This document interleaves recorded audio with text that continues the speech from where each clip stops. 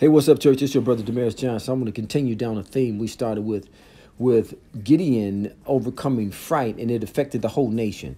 And early in that chapter, verses 12, we see the greeting that the angel of the Lord when he first greeted Gideon, he said, the Lord is with thee, thou mighty man of valor. So we see two things that the Lord did for Gideon that he'll do for us today. First thing is he assures us that the Lord is with us. What this does is the presence of God manifests the peace of God. We see that down in verse 24 where it talks about the Lord said to Gideon, fear not. And then Gideon proclaimed that place to be the place where he met the Jehovah Shalom, the Lord of peace. So peace is what God will secure us with by his presence. And then secondly, he identified him as a mighty man of valor, a mighty man of war. Listen, we have the peace of God because God is with us, and we are mighty warriors. Now we can go and take on and face fear and overcome fear and possess the promised life God has for us. Now let's go get it, church. God bless you.